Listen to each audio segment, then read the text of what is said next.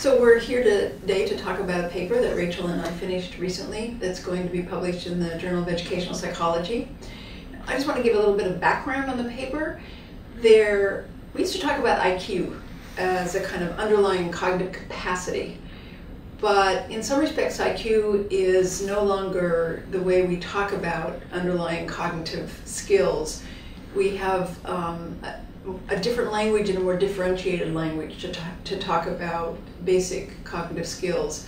Two that turn out in the literature and previous research to be very important have to do with children's or people's ability to pay attention, to sustain attention, and to focus even in the context of distractions. Another has to do with memory, both being able to remember what you hear and also what's called working memory, which is to be able to actually manipulate something in your mind and act on it. So for example, if I said to you 11, 3, 19 and then asked you to give me those numbers backwards, you would have to not only remember the numbers in the order that I gave them, but you would also then have to act on those numbers and give them back to me. So working memory and attention are two critically important cognitive capacities that previous research has shown us have really important implications for how well children can learn in school. But there are a lot of things that we don't know. So for example, one belief among many people who do work in this area is that especially working memory and to some degree attention are more important for learning math than they are for reading, literacy sorts of activities. So one of the questions that this study was designed to address is, are these what are referred to as executive functions like attention and working memory more relevant in math learning than in reading, or are they equally relevant? Another question that the study was designed to address is whether these are more important for young children or older children or people of all ages. Much of the research has been done for fairly young children, but are these executive functions, attention and working memory, also important for kids who are in middle school? We had longitudinal data that we were looking at that went up to people at the age of 25, so we were also able to look at whether early skills in these cognitive domains predicted people's continuation in education, how many years of education they received. We know that they're predictive, but this study really was designed to sort of fine-tune our knowledge about the nature of that prediction and the extent of that prediction and the nature of the relationship. And I'm going to turn to Rachel now to tell you a little bit about what the study did and found. So in this paper, we really seek to address 4 different questions. The first question, as Deborah had alluded to, is to look at the degree to which these very early measures of memory, both short-term and working memory, and also measures of attention, as early as 2 years old through about 4 years old, predict really long-term academic trajectories, both in reading, comprehension, and math. And so in our study, we actually find that these really early skills, even after controlling for things like socioeconomic status and initial vocabulary skills, predict really long-term growth trajectories. Such that higher scores in, say, attention or working memory predict faster rates of growth in both reading comprehension and in math.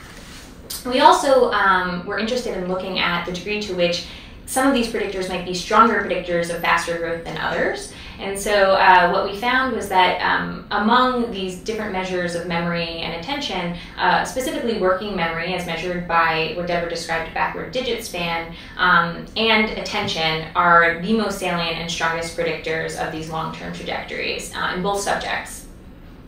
Then third, we were kind of really interested in whether these growth in memory and attention sort of map on to the rate of growth in reading comprehension and math, and whether or not the rate at which those things are correlated in early grades is different than the degree to which they are correlated in later grades.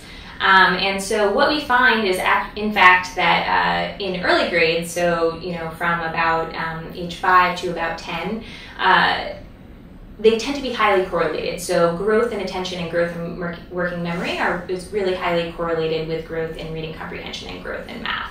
But then in later grades, through about age 14, the relationship is flat or much less steep. So such that attention and working memory changes are much less strongly related to growth in reading comprehension and math. So then finally, we look at the degree to which these initial measures of attention and memory are predictors of what Deborah said, years of schooling attained by age 25.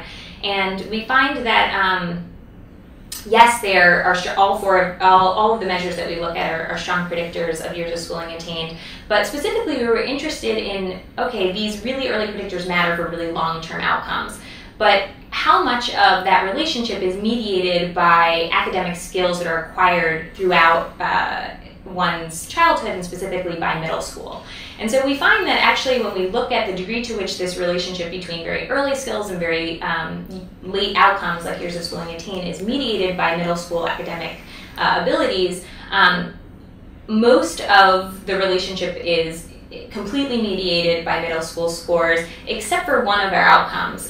Attention seems to, although partially mediated by middle school scores, be still predictive of these really long-term academic abilities. I think it's extraordinary, although I suppose not surprising to me because I study early childhood, that skills that you're measuring when children are 5 and 6 years old are so strongly predictive of learning trajectories way into adulthood. That's a pretty powerful finding, and it certainly reinforces those of us who believe that those early years are really important and need to be given a lot of attention. There's still a lot to learn. We have evidence that these skills may be taught, and that the kinds of conditions or educational environments that children are in have implications for how they develop attention skills and working memory. We don't know a lot about how to promote them. So I think at least this study shows that that's probably worth investigating and understanding better, because those skills at school entry are critically important. Although I have to say, it is also possible that teaching math and teaching reading can contribute to the development of those underlying cognitive skills. This study was longitudinal, but it was also correlational, so we really can't say what's causing what. There's other research that suggests that they may be simultaneously causing each other. And there is research going on now. We're doing a study where we're looking at whether teaching math skills to very young children actually does have an impact on their attention and working memory. So as we fine-tune our knowledge about this, we'll have much better information that practitioners can use to decide how to maximize children's overall learning success in school.